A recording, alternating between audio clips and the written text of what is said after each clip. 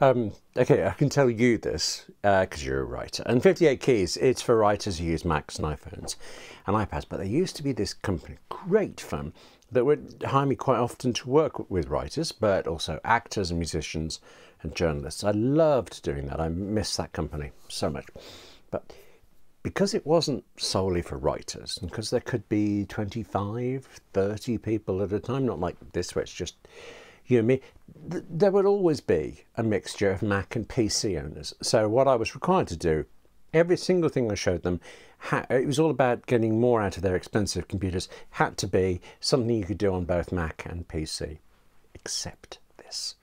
I used to show them this anyway because it's irresistible. Fantastical on the Mac, the iPhone and the iPad.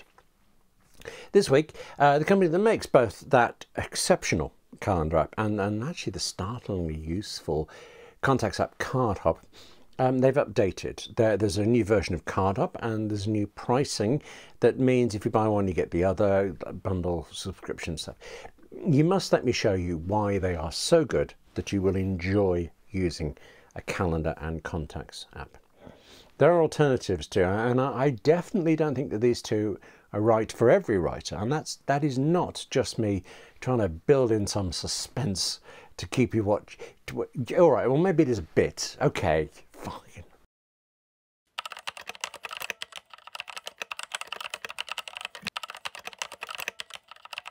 Hello, I'm William Gallagher and this is 58 Keys, as I say, which forever will be for writers like you and me who use Macs and iPhones and iPads. Do subscribe because we have so much to cover.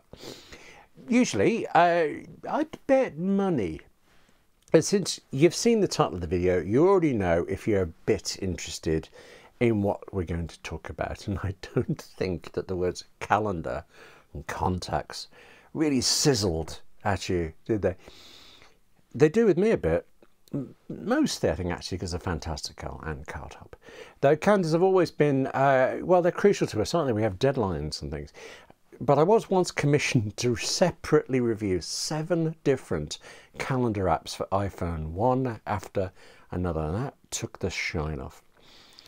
Fantastical came top in my 8th piece, So which one of the 7 did you buy? Also known as, so why did we make you read 7? Let me start with Fantastical today then because of that. Let me start by showing you what I used to show those actors and musicians and journalists and writers.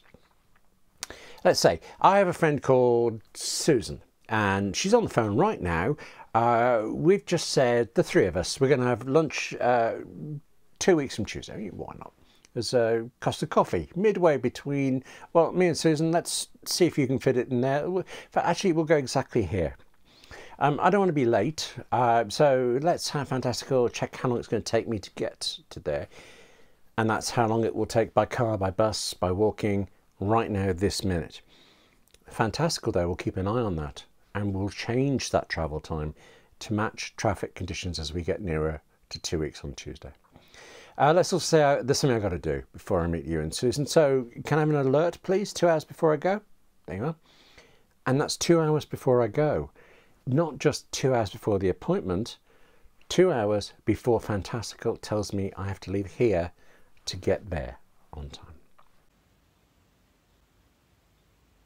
I realised actually I used it so much I kind of skipped thinking about this, but notice as I created a calendar event, I really just typed in what I might say to you if for some reason you were doing it for me. Lunch with Susan 2 weeks from Tuesday at Costa. Okay, got it.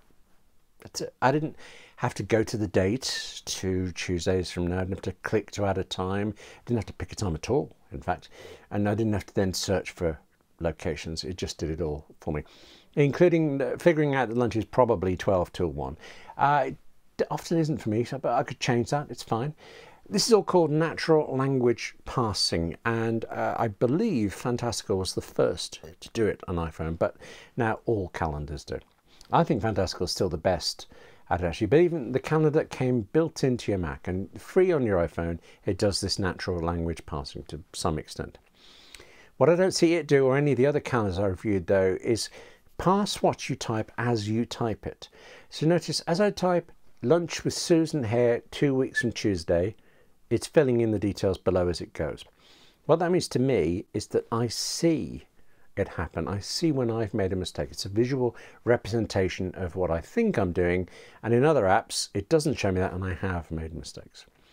There's so much to say about Fantastical, and lots of things that actually I don't tend to use. The weather forecast, for example, it's nice.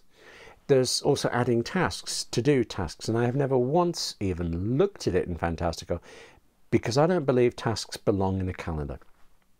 Okay, yeah, I have to pay my credit card by a certain date. But it's a task I can do in a minute, anytime up to and including that day. It isn't an hour I have to block out in my calendar. Nonetheless, all calendar apps, the 7 I reviewed, all of them, they do include reminders, so Fantastical does as well. Tasks like that, to-do tasks, are a premium option. I should say there's a free version of Fantastical, and then there's a subscription one, and you know how this works. The developer, Flexibits, tells me that they believe their free one is better than most paid ones. Yeah, of course they do, they would. I can't tell you if they're right though, because I bought Fantastical years ago, years before the move to subscriptions. And having bought it, I got to keep some of the features that were then turned into premium subscription ones.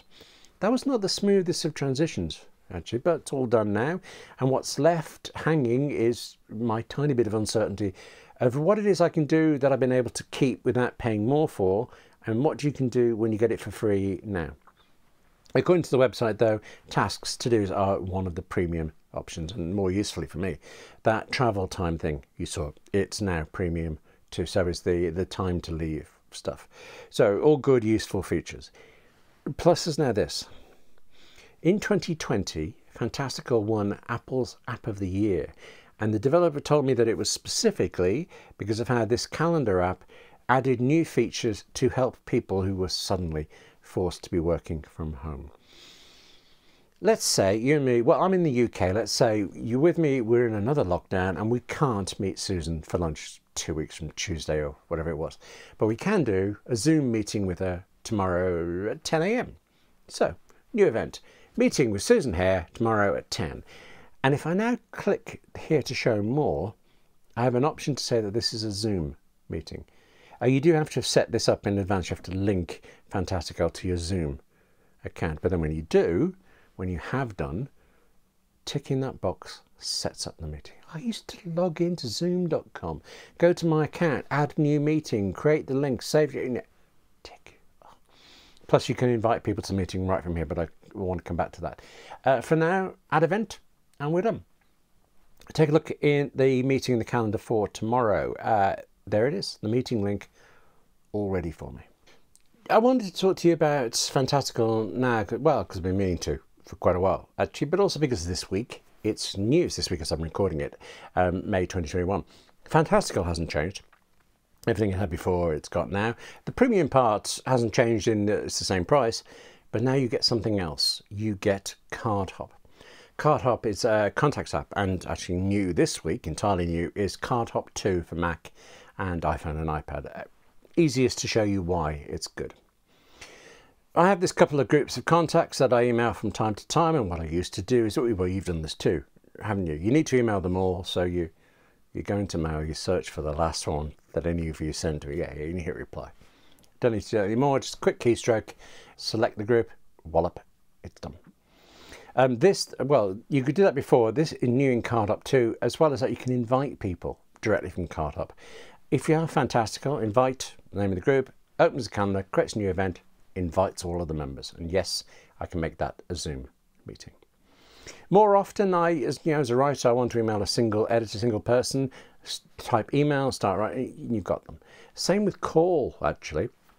On a Mac, I can place a FaceTime call to whoever. On an iPhone, I can just phone them. Then, there are times when one friend needs the details of another. So copy Susan Hare email, hit return, paste the detail into wherever you want, or copy her address, a postal address, a phone number, anything you've got. And when you haven't got anything, when you're adding in someone new, you just open Cardhop and you start typing. Since the name you're typing in is not in your contacts list already, Cardhop spots that and begins parsing it, just the way it did with lunch details and things. Notices this is a new contact, and starts typing, filling in the form as you type. And I keep saying type. Watch what happens when I paste instead. You know how you got to block a text like that at the end of email stuff.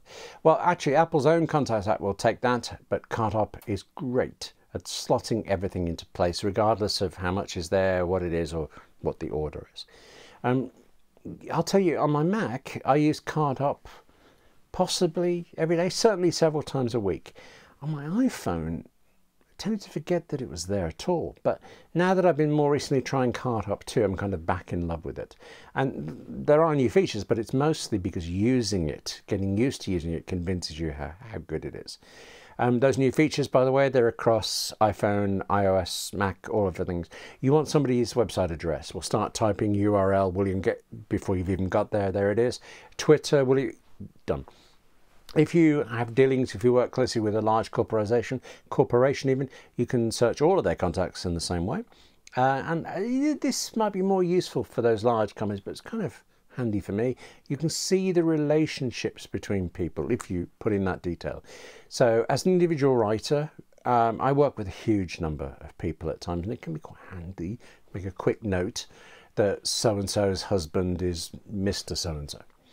If you're doing it with a business, Cardhop will actually conjure up an entire organisation chart for you if you put the work in. I did hit some snags, actually. I wanted to list the fictitious Susan Hare as a friend of mine and accepted that. It will show me that relationship, but there was some bug, some problem proving that I exist. It's either a bug or something profoundly metaphysical, and let's not go there. More commonly for us as writers is to be given a business card of an editor or something. Well, if you get one, you can scan it directly into Cardhop, and Cardhop will do that thing of filling out all the contact details from it for you, and it will also even keep the original image you took in case, I don't know, you've handwritten a note on it or something. So Cardhop has actual new features. What's the biggest change overall, though, is the pricing of the two. I've been meaning to talk to you about both Fantastical and Cardhop for a while. I mean, I have mentioned them both before, I've recommended them both before, but I want to do something like this, a fuller dive into them. And now's the time, because as of this week, as I record this, these two apps are for the first time now being bundled together. You can still get Fantastical for free with the limited features, and you can still get Fantastical by all of the features by subscribing.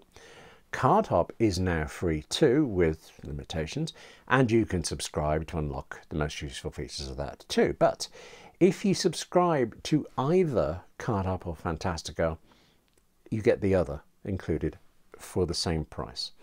That is going to turn existing Fantastical owners into Cardhop fans and vice versa.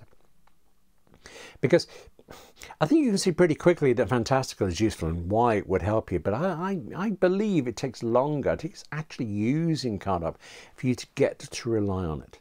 And now this one change is going to mean that every Fantastical subscriber automatically has Cardhop to try out, and I think that's a pretty good thing. At the same time, everyone who signs up to subscribe to Cardhop now automatically gets Fantastical, which I think is a fabulous thing, especially because there's no price difference. There is a price for subscribing though, you have to subscribe. The developers, Flexibits, calls its new revised subscription service Flexibits Premium instead of Fantastical Premium, obvious reasons I suppose. It costs $5 or £4.50 per month, or about $40 or £54 per year. That annual price, it works out something like, well, it's more than £1 or more than $1 less per month for buying annually. There is also a 14-day free trial. In fact, actually, if you looked carefully in the screenshots I've been showing, you may even have seen that I'm on a trial version right now, partly because of the beta test, but partly for trial reasons. I had Cardhop already, and I bought Fantastical years before the subscription started, so that's how I got to keep most of Fantastical's features without subscribing. In my case, and actually I know this is happening to other people who watch 58 Keys too, that fact of having bought it already and getting to keep the features prior to subscription, it made the whole decision about subscribe or not much harder. Far harder, I think, than when you're coming in fresh and decide, well, what do you get, what don't you? I have worked through it a few times over the years. I've thought about it, and usually I felt that the extra features weren't worth it for me. But now, getting the updated Cardhop, and in particular, getting the new way of creating Zoom meetings with a tick, which is just infinitely faster than I used to do that on the Zoom website, I think I'm sold. I'm definitely going to carry on using Fantastical and Cardhop, but what I recommend, well, what I'm going to do and what I recommend you do is work through the whole trial period, see how much you use it, and try to judge how much you'll miss it if you don't then subscribe. Just quickly, I did say that there are alternatives. I think the main ones are BusyCal on Mac and iOS and Busy Contacts, which is only on the Mac. These two are a very powerful pair of calendar and contacts apps and have the most amazingly long history on the Mac. I mean, I used to rely on their ancestors, now up to date and now contact, way back in the 1990s. I don't think they're now as good at the natural language parsing. I think Fantastical also, well, no, I know Fantastical is a much better drop-down menu option on the Mac. Actually, I realise I've been showing you the full Fantastical for Mac app. I mean, chiefly for clarity. It's bigger, you can see more. I spend more time in its little drop-down menu. BusyCal has a drop-down menu, but it keeps most of its power for the main app. Nonetheless, have a look at busymac.com, where BusyCal and Busy Contacts are a one-time purchase on the Mac for $50 each, or about $80 for both. BusyCal and Busy Contacts are also available in the Setup for Mac subscription, the service where you pay $10 per month to get, well, those two and a couple of hundred other Mac apps. I like Setup, and I like the people there. I should say, actually I like them so much, I should say that back when 58 Keys reached 500 subscribers, Setup provided us with a couple of annual licenses to give out. So actually their reward for being that nice was that I've never now done a 58 Keys about Setup. We're heading to 1,500 subscribers at the moment. I think that's enough distance from the old offer, don't you? I'll make sure we talk about Setup fully at some point, which is what 58 Keys is meant to do. It's what it's meant to be about. It is officially for writers like you and me who use and write on Macs and iPhones and iPads. It is secretly for you and me to put off doing any actual writing. And it also lets me enthuse at you about apps I love. Thank you for that. Apps including, very much including Fantastical and Cardhop.